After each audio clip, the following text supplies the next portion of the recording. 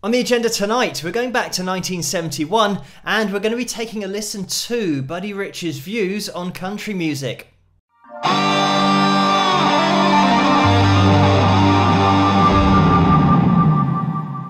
Hello, Phil here from Wings of Pegasus and welcome to another analysis video. If you enjoy this video, please give it a thumbs up and subscribe.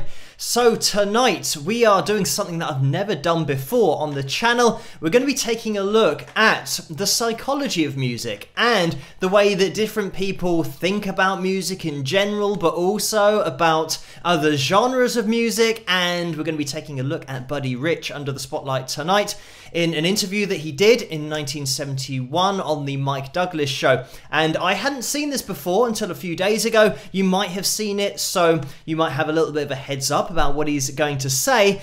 But the reason that I want to feature this video is because it very much encapsulates the ethos of this whole channel, everything that I do, but in an opposite way. This is exactly the opposite of what I try to promote and put out there on the channel. But we'll get it up on screen and we'll watch it the whole way through the interview section where Buddy is commenting about country music, and then we'll jump into some analysis afterwards. Wichita lineman. Buddy, you said that you don't like country music, so, and you have some definite feelings about musical tastes. Absolutely. I think that it's about time that this country grew up in this musical taste, rather than making the giant step backwards that country music is doing. We try very hard to do things like the moon landing and our new cars and fashions and everything, all a step forward. And country music is a giant step backwards. It's so simple that anybody can sing it, anybody can do it, anybody can play it on one string.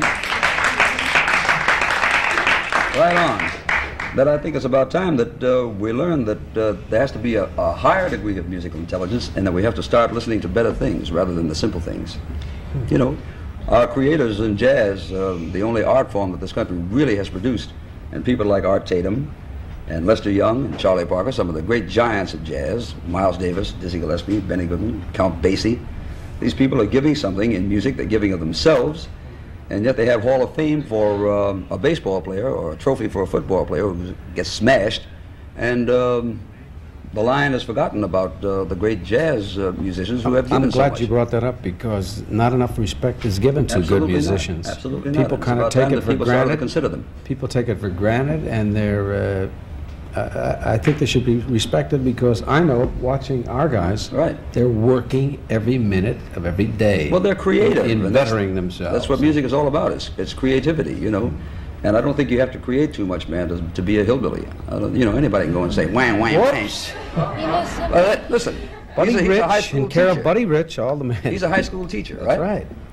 And his brain should tell him that country music is really outside, man. It's really simple, you know. And I think when you do a show like this, it's about time that the young people who may be viewing this thing realize that there's a lot more to music than just playing one chord or two chords and going out and trying to make Buddy, $1 million. music makes various people happy in different ways. There are some people who use music as a kind of a tranquilizer, kind of a, you know. Yeah, well, I watch westerns. I watch westerns because it doesn't really tax my brain. Yeah, because you know who's going to win. I can go in the kitchen for 5 minutes and come back and get right back in. And right, isn't that simple? Yes. Well, I'd rather think that Mannix can't make it on Friday night or Saturday night. You know, I'd rather think that he's being chased and can't win. It gives you something to think about. How's he going to get away? Or Mission Impossible. You know, although you know they're going to win, I don't know how they're going to win. And it gives me something to think about. And the same thing applies to music. You know, if I'm going to sit and listen to you sing, and I'm going to listen to Frank and Tony Bennett, I know that there's enough emotion there to carry me through whatever period of emotion I'm going through. That's great company you just put me in, pal. You know, if I have to listen to Glenn Campbell, man, that's like the cowboy Wayne Newton as far as I'm concerned. It's interesting that as the budgets for schools become more and more difficult, that they're dropping music from some of the curriculum. That's unfortunate. That hurts. And that's tragic, Very because unfortunate. that is the beginnings of a familiarity with the language of music. I'll tell you something very, very interesting, Mike, if we have time. We've just played a couple of high schools for some very young people. We played in Glassboro, and we played in Western Massachusetts, a high school in Western Massachusetts, where they have a jazz orchestra for young people. And we did a concert there a week ago Friday, and the average age was about 17. Nobody much older than 19 in the audience. And we have a couple of rock charts in the band that we played. And as soon as we started to play that, we lost them. As soon as we got into the jazz thing that the band is known for, you know, the kids were just hysterical. It was one of the great nights the band's ever had. And the same thing applied when we were in Europe. The whole attitude in Europe is the jazz thing. You know, they got some excellent jazz musicians. England has one of the greatest bands. The band that plays behind Tom Jones is one of the great bands of all time. That's right. So that there must be something said about the art form of jazz, you know, and we tend to not relate to the jazz thing. We like to think that the real American music is the cowboy sitting on top of the horse with one leg over the saddle, singing, you know, "Show me a home with a buffalo room, and I'll show you a dirty house." You know. What do you say about a Chet Atkins who plays and you listen to him with the Boston Pops or that kind of thing? You say. Well, what I try to do is listen to the Boston Pops and reject Chet Atkins. Oh no! Wait a minute. Yeah, really. No, I think he's. Really. Listen, I think Chet Atkins is a virtuoso. He's a virtuoso, unless you've heard guys like Charlie Christians, and when you've heard Charlie Christians, then you can't relate to Atkins. Well, you know, buddy, it's like that other cat. You're getting into styles now. Hold it, I'm the guest. When you hear Boots Randolph, right? Yes. And you hear him play that funny thing that he plays, you know, yakety sax, which was like on the top 10 for an hour and a half. How do you listen to him and with the same ears try to listen to Lester Young or listen to Charlie Parker? You cannot do it, man, because the variance in the musical taste and the articulation and the ability and the heart and the time that went into be a master like Lester Young was and left a mark for people like Stan Getz to follow. These people should be thought about, not these cowboys, man. But many of us don't have the education and music education. You don't need a musical education, man. You need some ears and you need some time to think about what people are producing. You know, it's like going to see a skin flick and a story like Love Story. There's a great difference, but they're both on the market. Now it's up to you, with a man with taste, to be able to discern which picture is the most valid, the one that you think can give you the most. Do me a favor, buddy. Do some of your music mad at me for now, us. right? No, I'm not. I want you to play it. I want you to talk through your whole number. You got a cowboy chart? I still like that. And there we have it. So we are going to be going back and analysing a few things that Buddy says here. But I find this really interesting, the psychology of music. I study sports psychology at university. My sister has a degree in psychology, so it's probably something that genetically I'm destined to find interesting. But the reason that this really stands out is because of Buddy Rich and the fact that he was such an amazing musician and drummer in his own right. So his views just stand above everybody else's because of the fact that he is up there on that pedestal of being such an amazing musician. And this is by no way a reflection on his ability as a drummer, and it's really just going to be looking into his view of other genres and how he has respect for jazz and might not have the same respect for other genres. I think it's the fact that because Buddy had such a passion for jazz, that's how he reached those levels of playing that ability, because it really was an obsession. He was so into it. And when you have that kind of dedication to a particular style of playing, then you've got all the chance in the world of mastering it, because it really is an obsession. So as you guys know, on this channel, if you've watched for any length of time, I view lots of different styles, genres of music, lots of different artists, singer-songwriters, bands, and we always start with a level playing field and a blank sheet. So it means that when we're looking at a performance, we can point out techniques and stylizations vocally. If we're looking at a singer, if we're looking at a guitarist, we can break down their techniques on the fretboard. We can start to appreciate what they're doing without the prerequisite of already liking the particular genre we're listening to. We can just jump into what we are given in terms of their artistry. And this is the first thing to point out, that music is an art and it's a language. So every band and artist who create music are communicating with an audience. So it's just how well they communicate and how well they affect that audience, whether they can get their message across. And there will be particular bands and artists that speak to a cross-section of the population, and they will really take that message to heart. It doesn't have to be a particular genre, it can be any type of music, but some people connect with a particular style of music, and that's just the way it is. It's an art form, it's a language. It's not about how complex you make the music, and it's not a competition. This is the main thing that I want to underline in this video, that I think Buddy Rich very much views music as a competition and something that you have to earn your stripes in music. You have to learn enough about it or be able to do particular things well in order to be seen as good or better than other genres of music, other musicians. And as you guys all know watching this channel, there is no better in art. You can't be better because there's nothing factual. You can't score a band or artist out of 10 because there's no way that you can equate how good or how well you affected somebody emotionally and whether they connected with your music or not. Of course, if it was the case that the more complex the progression you used, the more chords you used, the more notes you used, meant that you were better, then that means there would be a champion of music, and that champion would have used the most chords in a song, and they would have used the most notes in a song as well.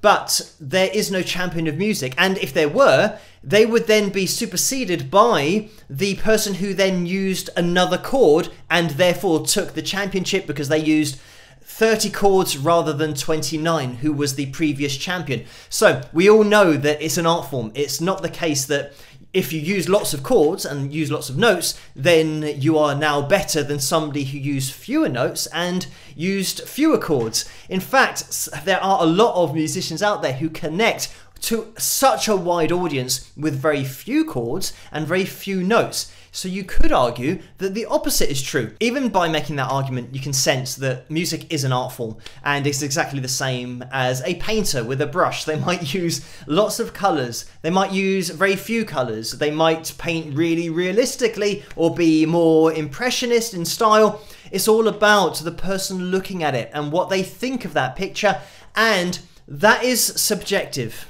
Whether somebody will like it, whether it speaks to them or not. And this is the thing about music. You cannot say that somebody else's opinion is wrong because it's an opinion. If they like that music, they like that music. It doesn't make their opinion wrong. All you can do in this world is base your opinions on facts. And the more facts you base those opinions on, probably the more opinions start to fall in line because they're all basing them on the facts that you are given. And facts don't change. They are the same from one person to the next. If you tell a fact to a person, that fact is not going to change when you tell it to another person. It's still the same fact. Whereas an opinion is going to change from one person to the next. Something that I have learned during my time on this earth is that whatever you believe, whatever you're interested in, there'll be somebody else in the world who believes the exact opposite and is interested in the exact opposite to what you might be interested in.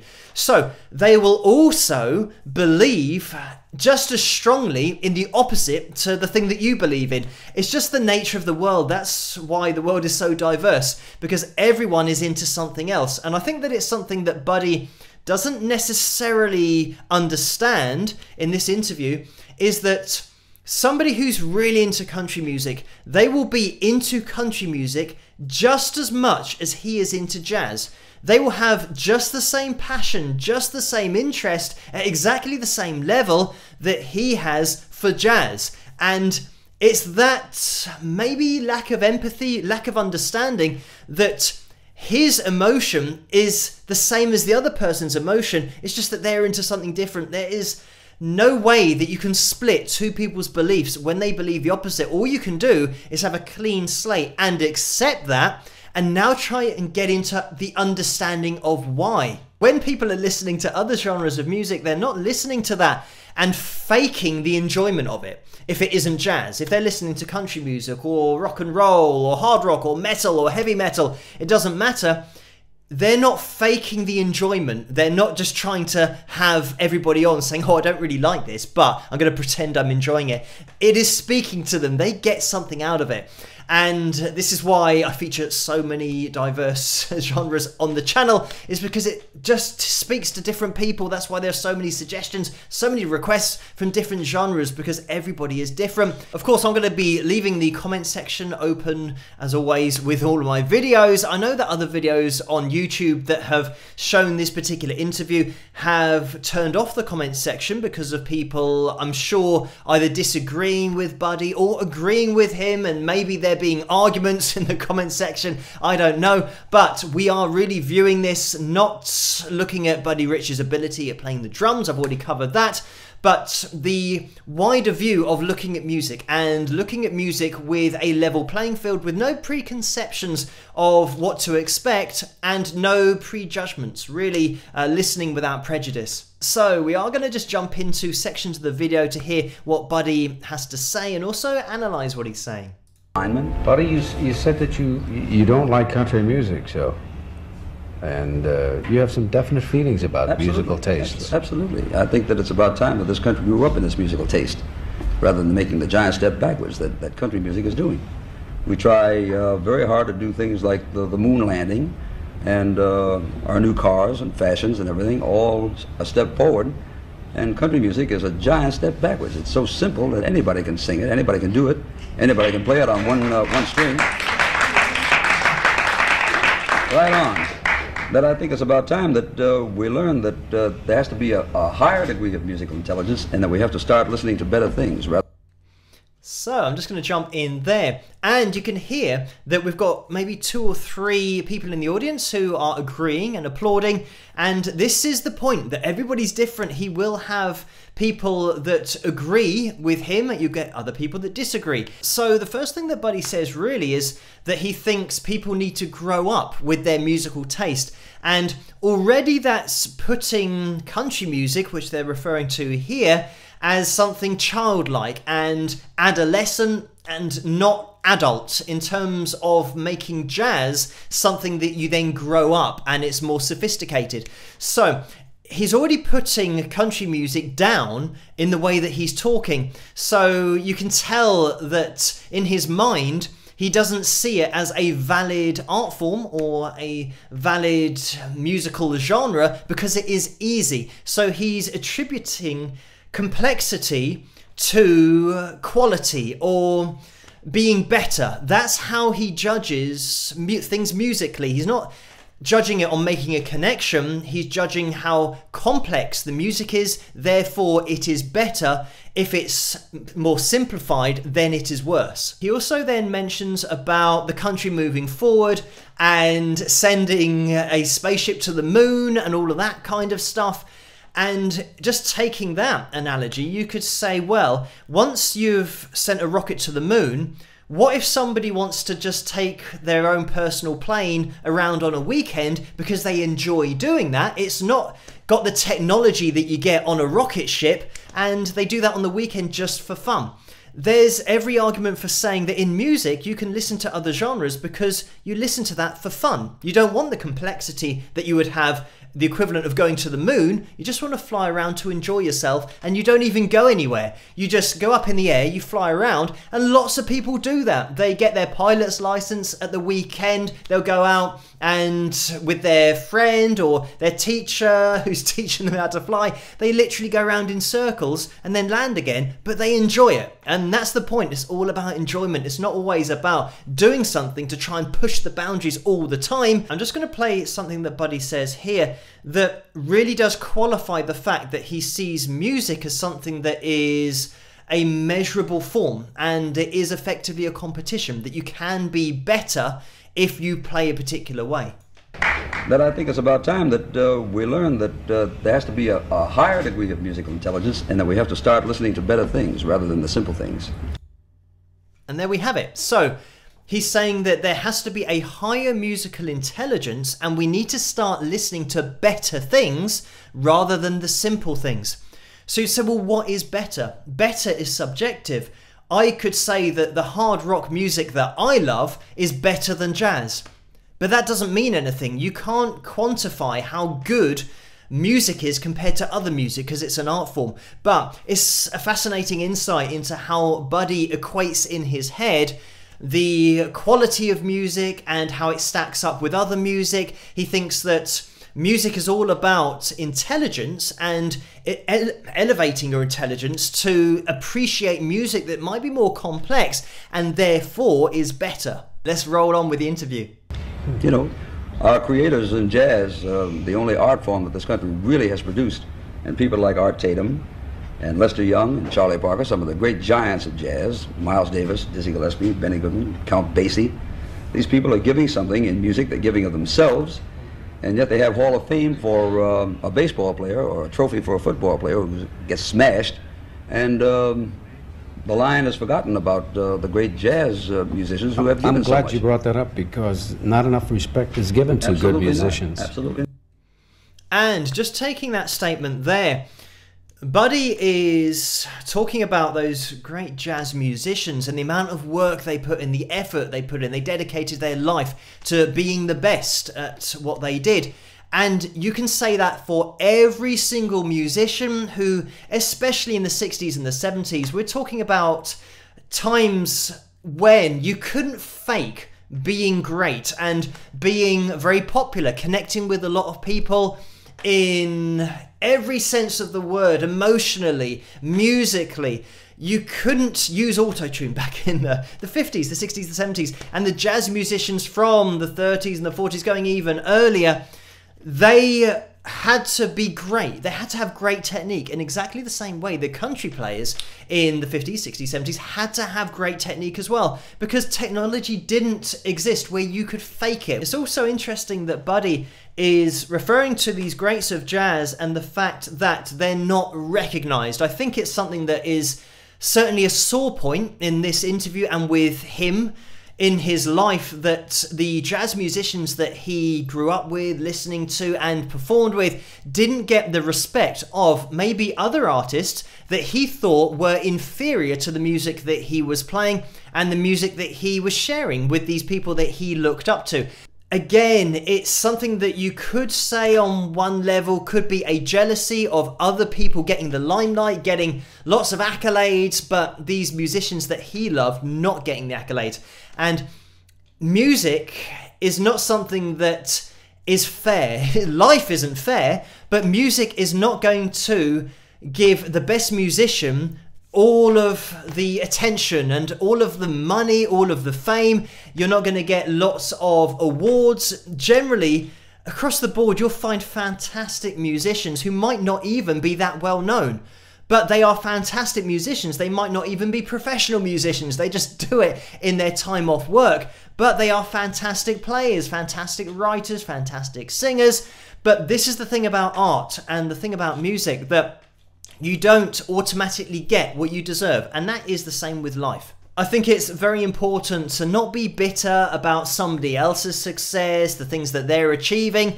The only thing as a musician, as a true artist, that you focus on is your own music, your own self. You don't worry about what other people are achieving. You just try to get your point across to your audience. And it might be the case that your audience is 100 people, 200 people, maybe 300 people.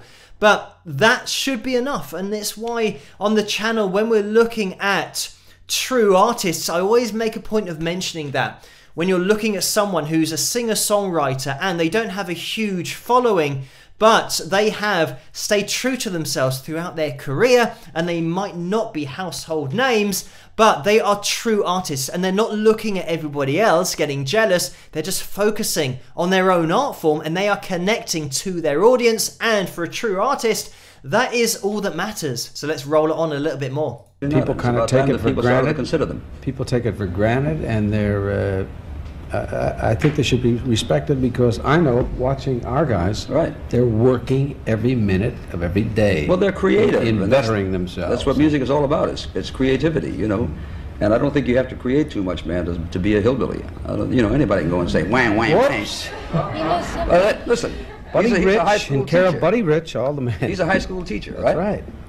And his brain should tell him that country music is really outside, man. It's really simple, you know. And I think when you do a show like this, it's about time that the young people who may be viewing this thing realize that there's a lot more to music than just playing one chord or two chords. And that's, again, really interesting that he said This guy's a teacher. He should know that the music that Buddy Rich is into is better than other music. So almost like education, intelligence means that you can tell what is good and what isn't. And that just isn't the case with art.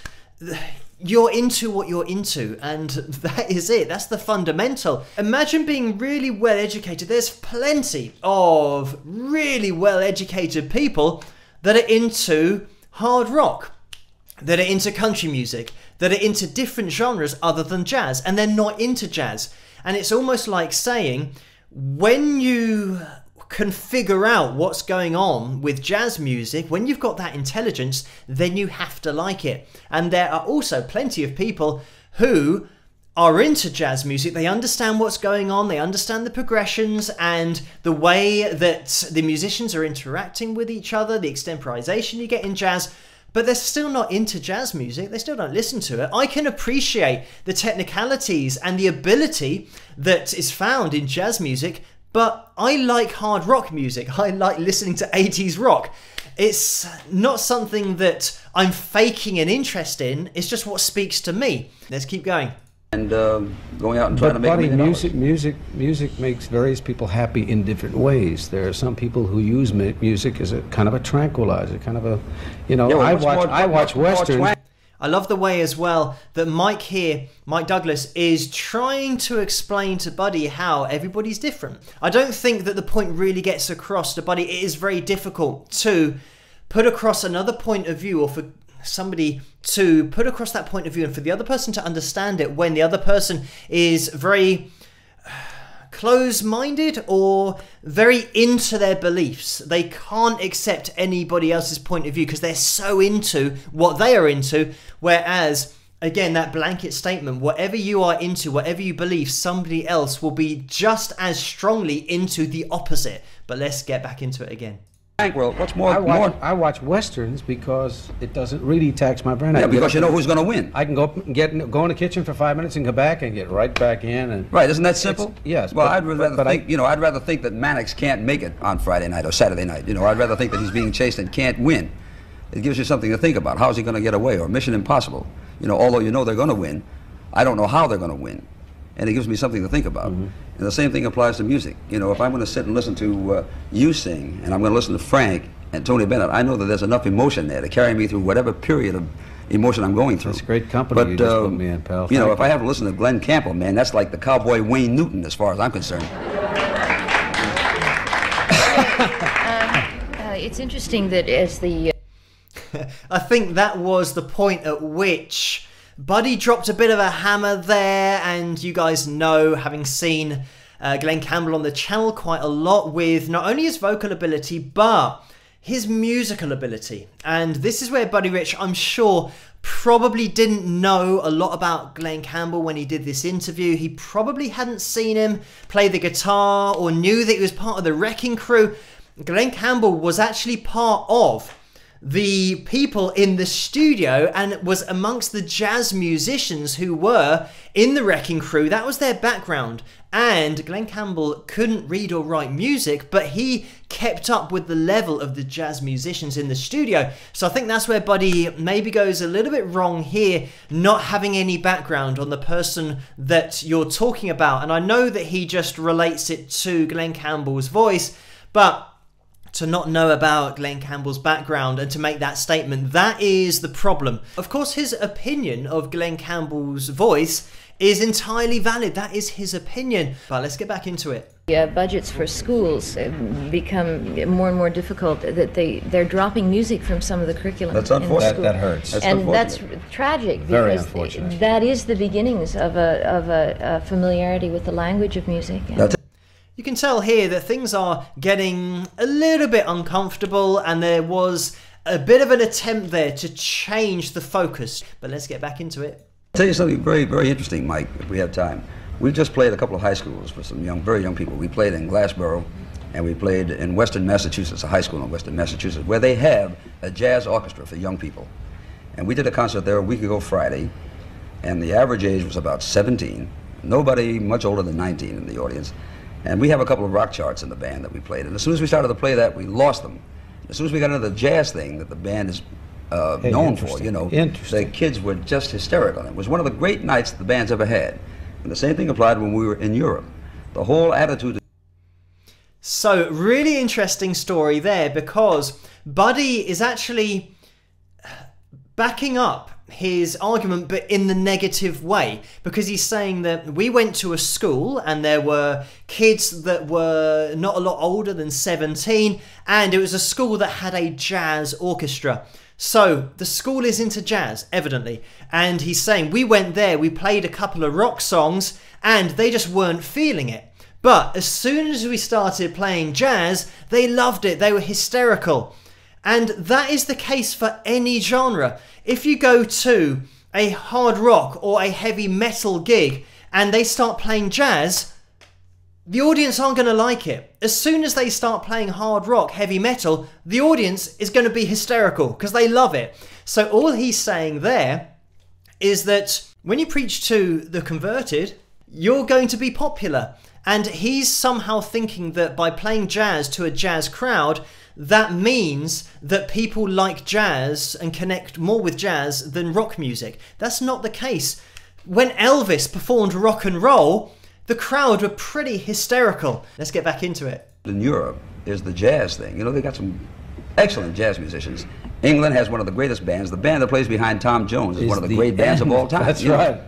So that there must be something said about the art form of jazz, you know, and we tend to not relate to the jazz thing. We like to think that the real American music is the cowboy sitting on top of the horse with one leg over the saddle, singing, you know, show me a home with a buffalo room and I'll show you a dirty house, you know. What do you say about a Chet Atkins who plays, and you listen to him with the Boston Pops, or that kind of thing? You say, well, what I try to do is listen to the Boston Pops and reject Chet Atkins. Oh, no, wait a minute. Yeah, really. No, I think he's really. I think Chet Atkins is a virtuoso. He's a virtuoso, unless you've heard guys like Charlie Christians. And when you've heard Charlie Christians, then you can't relate to Atkins. Well, you know, buddy, it's like that other cat. Now you're getting into styles now. Hold it, I'm the guest.